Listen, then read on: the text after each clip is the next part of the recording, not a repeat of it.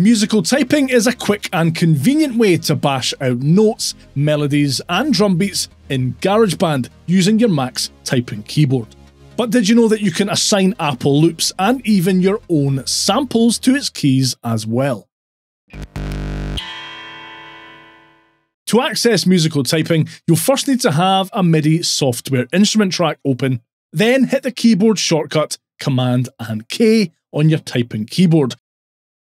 Alternatively, you can click on Window in the toolbar and then select Show Musical Typing.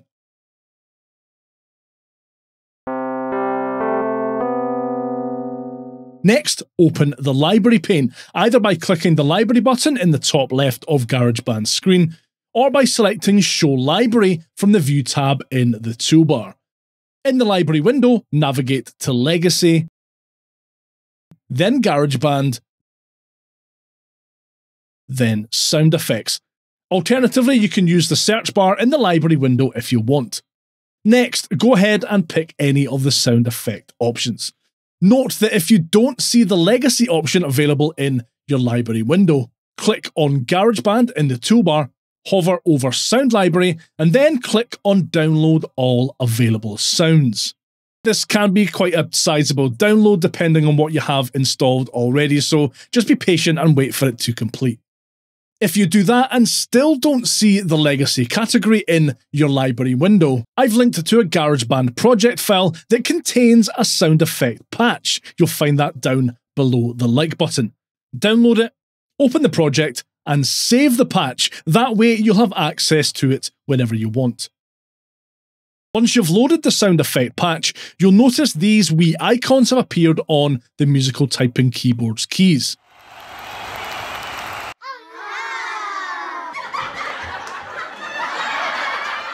When you expand this detail menu, you'll see a list of what sound effect loops are attached to each key.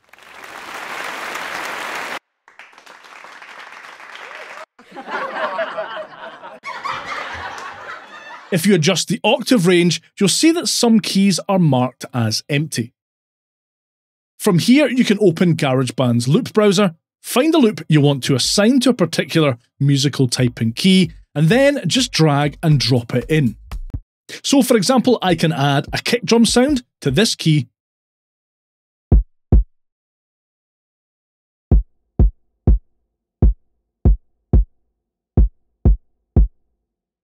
and then add a snare drum Apple loop to this key.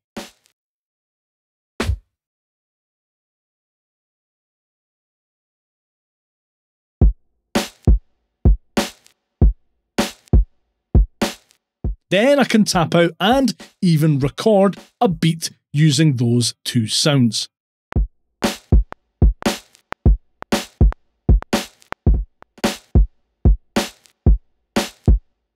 Using musical typing in this way also converts audio Apple loops into MIDI when you record them. So even if you just want to record an audio loop as MIDI, this is a quick and easy way to do that.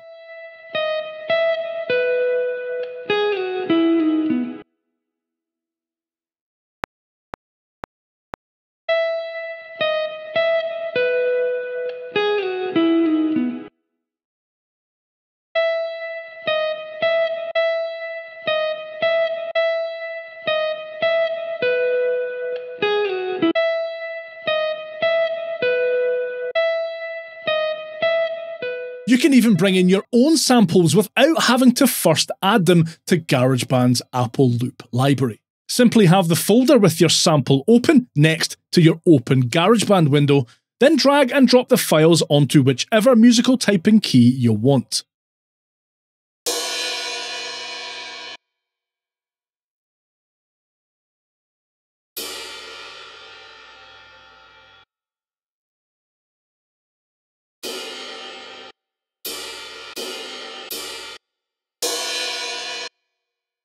This is a really straightforward way to get going with sampling, but GarageBand actually has a far more fully featured sampler built in. For more info on how that works, watch this next.